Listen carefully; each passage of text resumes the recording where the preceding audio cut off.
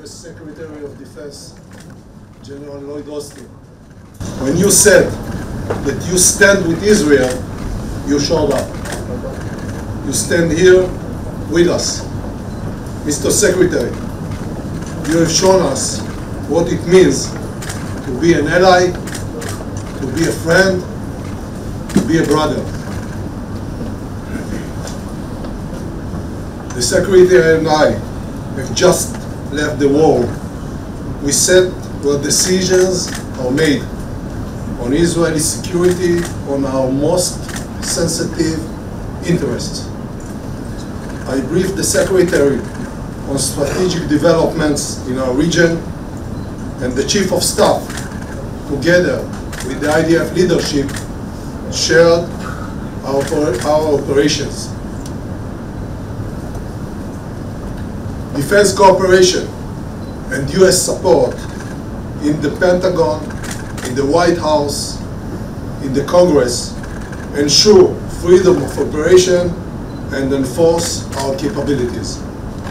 In fact, today, we will receive the second aircraft carrying essential munition to the IDF.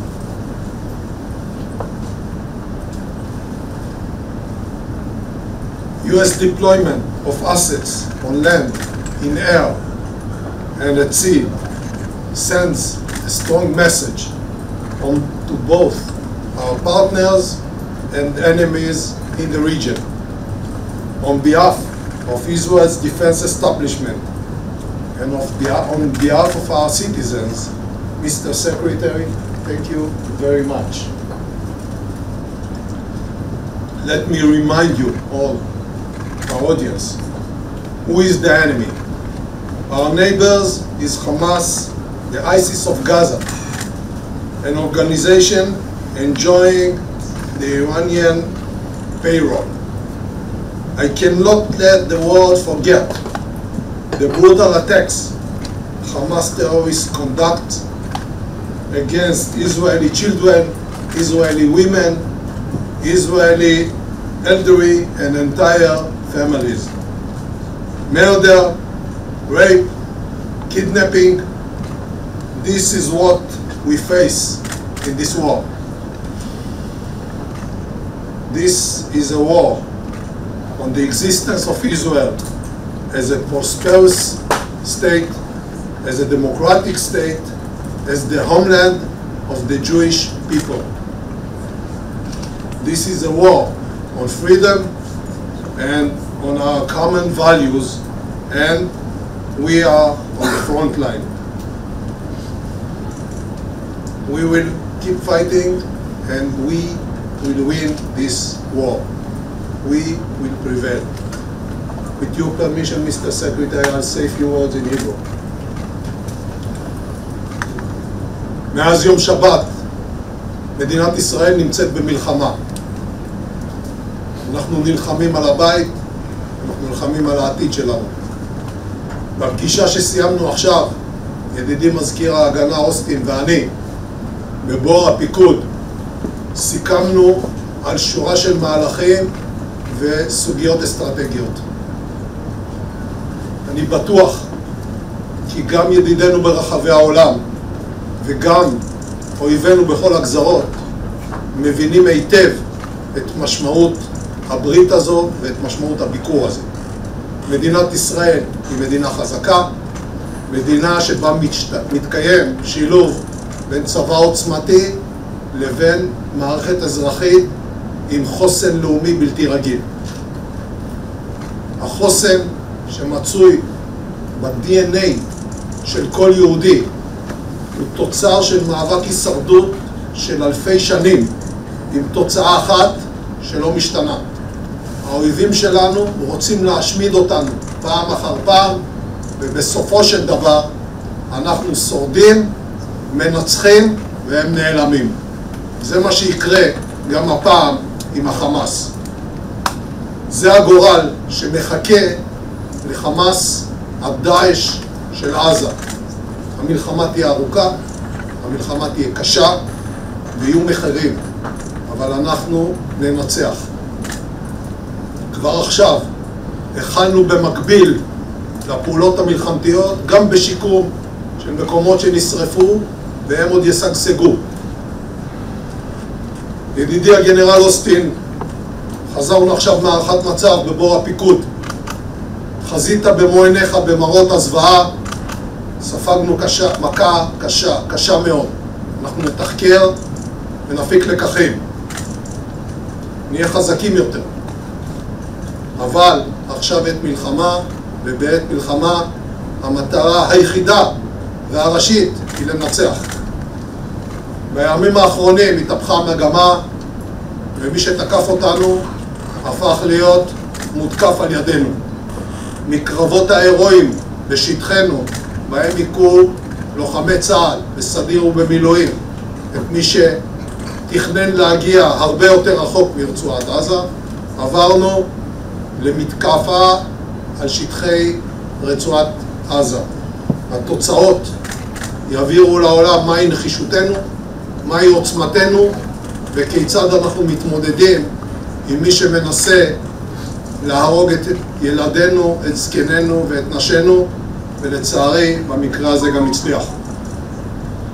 חברי מזכיר ההגנה אוסטין, יש לנו משימה משותפת, הדרך תהיה ארוכה, אבל בסופו של דבר אני מבטיח לך שאנחנו ננצח. במלחמה הזו אנחנו ננצח. Thank you, sir. Well, good afternoon, everyone. Yoav, we've been in close touch, but it's good to see you again in person. And it's good to be back in Israel, even during such terrible days. As the U.S. Secretary of Defense, I am here in person to make something crystal clear. America's support for Israel is ironclad. And I extend my deepest condolences to the Israeli people for those killed or wounded in this terrible slaughter by Hamas. I'm also here in solidarity with all the families still living the waking nightmare of not knowing the fate of their loved ones. And we will continue to coordinate closely with Israel to help secure the release of the innocent men, women, and children in the clutches of Hamas, including American citizens. Now, Israel is a small country, a place where everybody knows everybody. And in times of trial, the intimacy of your society deepens the intimacy of your grief. But that's not a weakness, it is a profound strength. And in times of testing, Israelis know what to do. Over this awful week, we've seen Israeli hotels and homes take in those who've had to flee. We've seen long lineups to donate blood. We've seen WhatsApps explode with messages as people race to support neighbors in anguish. Perhaps because I'm a retired general, I was especially moved by the story of a retired general named Noam T-Bone. His son called him on Saturday from his home near Gaza to say that Hamas terrorists had stormed their kibbutz and were closing in. And the retired general jumped into his car in Tel Aviv and raced toward the combat zone, linked up with other fighters, and rescued his son, his daughter-in-law, and his granddaughters. And when the general arrived at their house, one of his granddaughters just said, "Grandpa's here." These are rays of hope in a terrible week. And in times like these, sometimes the best thing that a friend can do is just to show up and to get to work. Now, this is no time for neutrality or for false equivalence or for excuses for the inexcusable. There is never any justification for terrorism. And that's especially true after this rampage by Hamas. And anyone who wants lasting peace and security for this region must condemn and isolate Hamas. Hamas does not speak for the Palestinian people or their legitimate hopes for dignity, security, and statehood and peace alongside Israel. As a former commander of Central Command, the deliberate cruelty of Hamas vividly reminds me of ISIS. Bloodthirsty, fanatical, and hateful. And like ISIS, Hamas has nothing to offer but zealotry, bigotry, and death.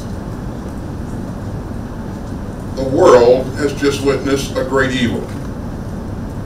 The deadliest attack on civilians in the history of the state of Israel, and the bloodiest day in Jewish history since the end of the Holocaust. So make no mistake, the United States will make sure that Israel has what it needs to defend itself. And Israel has a right to protect its people. You know, and there are many phone calls this week. President Biden has told Prime Minister Netanyahu that the United States would also respond swiftly and decisively to such a massive terrorist assault. And the president also underscored that democracies like ours are stronger and more secure when we uphold the laws of war. Terrorists like Hamas deliberately target civilians, but democracies don't. This is a time for resolve and not revenge, for purpose and not panic, and for security and not surrender. At President Biden's direction, we have moved urgently to respond to this crisis and to send a strong message of deterrence. The USS Gerald R. Ford Carrier Strike Group is now in the region, led by the largest aircraft carrier in the world.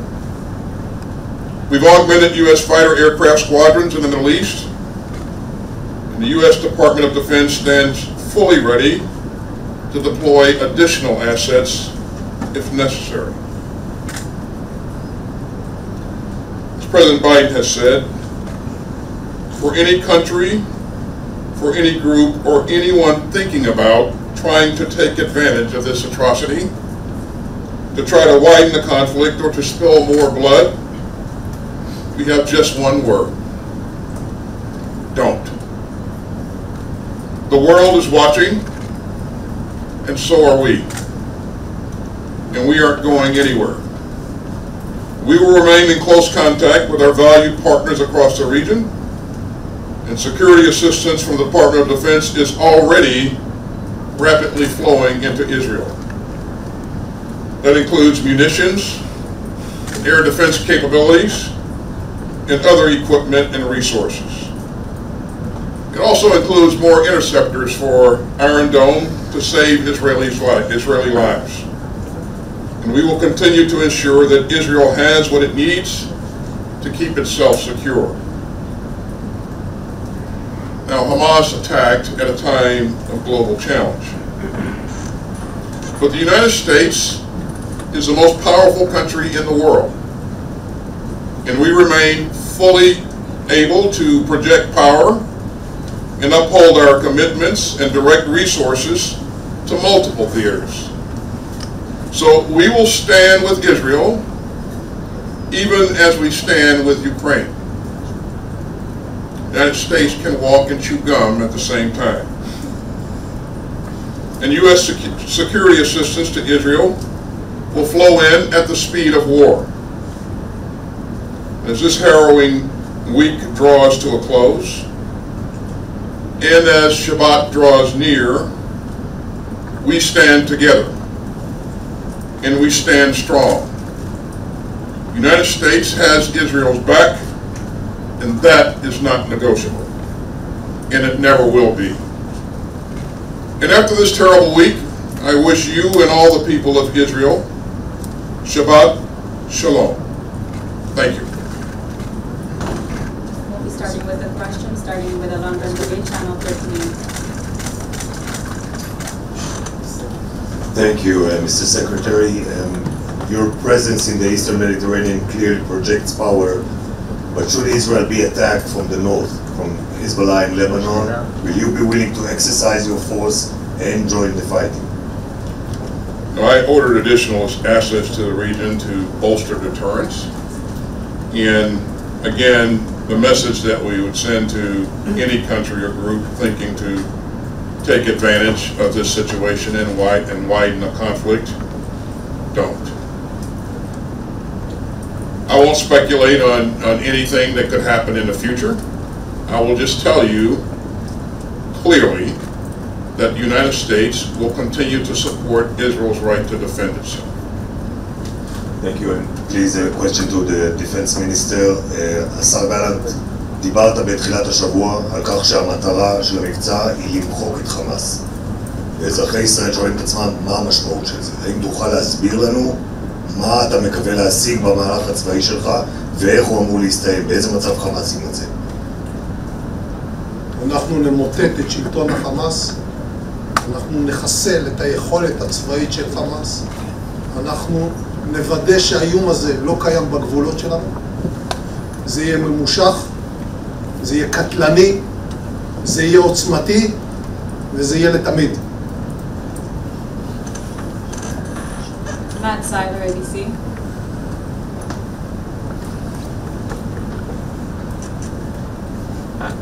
Thank you both for doing this. Secretary Austin, the U.S. administration has told Israel to avoid causing civilian casualties and to uphold what you called just now the laws of war. Given how Hamas fights, deliberately launching operations from dense civilian areas, how could Israel permanently end the terrorist threat posed by Hamas without inevitably risking many civilian lives? And as we watch the civilian death toll in Gaza rise while Israel conducts its counterattacks and perhaps a ground invasion, do you believe the moral culpability for those Palestinian deaths belongs to Israel, Hamas, or both? I'll leave it to Israel to talk about its potential plans and its approach to conducting operations. Matt, I'll just say again that Israel has a right to defend itself, and we will support Israel's right to defend itself. We will continue to flow in security assistance. And I've worked with Israeli forces over the years, over many years. As you know, I wore a uniform for 41 years. My experience in working with the Israeli forces is they're professional, they're disciplined, and they're focused on the right things. And so I expect that going forward, they will continue to exhibit that same degree of professionalism that we've seen in the past. But you know, Matt, we've seen this before. The international community fought ISIS, who in some cases was embedded deeply in built-up areas. And that international coalition fought valiantly and protected civilians and created corridors for humanitarian movement, even in the midst of a pretty significant fight. So again, this is a professional force. It is well led, and I have every expectation that it will be disciplined. Thank you. And for Minister Gallant, have you seen evidence that Iran was directly involved in planning or executing the recent attack on your country, or any signs that either Iran or its proxies are seeking to exploit the situation? And if you do come to see signs of an imminent attack on Israel, are you in favor of preemptive strikes? Iran, Hezbollah, and Hamas is one axis, an axis of evil. Everything is directed generally from Iran. The permission is given by Iran. The money is supplied by Iran. And the ideas are shaped in Iran. Therefore, it doesn't matter if they give or didn't give the permission, but the idea is an Iranian idea. As to the actions, future actions of IDF, I will stay confidential for good reasons. Thank you. Suleiman Masada. Mr. Secretary, thank you for this. House Foreign Affairs Chair Mike McCall said that we know that Egypt had warned Israel 3 days prior to that event, like something like this could happen. We don't know how we missed it. We don't know how Israel missed it. So can you tell us what really the U.S. knew before this attack? What I can tell you is that if we had known, or if we know of a pending attack against an ally, we would clearly inform that ally. But what we're focused on now, Suleiman, is we're focused on making sure that Israel has what it needs to defend its sovereign territory and protect its citizens. And the minister and I spent a good bit of time talking today about what those requirements are and what we need to do to urgently meet those needs. אדוני השר, תודה רבה. זו פעם ראשונה שדרג מדיני עולה לשאלות העיתונאים. אתמול שמענו את הרמטכ"ל גם לוקח אחריות ואומר, אנחנו ישבנו בשמירה על ביטחון אזרחי ישראל. האם יש כן גם אזרחי ישראל שואלים את עצמם, האם כן יש איזושהי לקיחת אחריות מצד הדרג המדיני בעניין שכולנו לא? אנחנו ספגנו התקפה קשה עם מחירים מאוד כבדים. יהיה זמן לתחקר את העניין הזה. בעת הזו, גם אני, גם המטה הכללי, הרמטכ"ל וכל לוחמי צה"ל, אנשי השב"כ, אנשי המוסד, משטרת ישראל, כולנו ממוקדים בהתאם להנחיות שנתתי בדבר אחד, לנצח ולהביס את חמאס כפי שפירטתי. זה מה שנקבע, זה הדירקטיבה של ממשלת ישראל וזה מה שיהיה. And last question from Tom Secretary.